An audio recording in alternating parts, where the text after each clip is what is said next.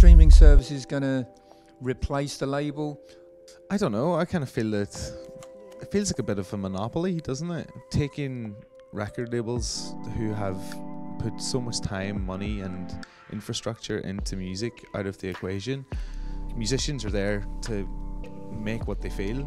The idea of a Spotify or an Apple or a Deezer or an Amazon Music or Google Play or whatever signing an artist because they would fit really well in a playlist doesn't sit too well with me. And I don't think that'll work with traditional artists too. I think they'll be like going, hold on a second.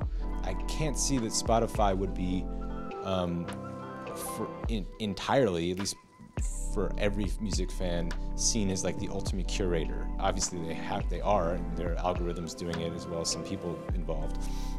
But I think that when you curate and you have a label and you're like part of that one particular label and you're associated with that label as an artist, that elevates you in a certain regard, and it also gives you a team of people, whether or not they're paying for you to be on their label, but they give you at least some support system, somebody to work with so that you're not completely alone, because nobody can do this alone. No, I don't think streaming services will replace the role of the label. I mean, there's always been a lot of talk about are labels valid in the modern digital age of the music industry, where it's so easy to release things DIY and where there are other players like streaming services. But I think labels have, if they're doing their job correctly, they have a very important job to do.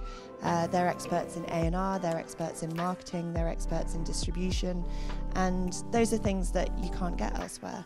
And if you don't have those skills in your team, then I think you're going to really struggle to be a successful artist. I think streaming services could potentially replace labels. I mean, I think today it's like, it's anybody's game really, and it's about whoever can offer the best service for the artist.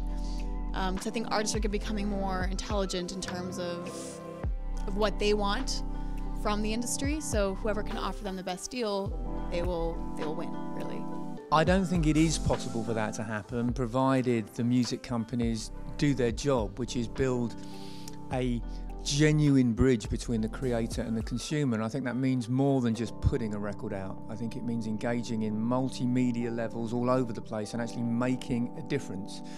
Because simply put, if the music business community, and in that I'd include publishers as well as labels, if they don't make a difference for the artist, if they don't make connections they couldn't otherwise have, creatively and commercially, there's simply no reason for them to exist. Ultimately, they will go straight to market via the streaming services. I do not believe that is going to happen, because I think there's a vibrant creative community within the record labels and publishers in the UK.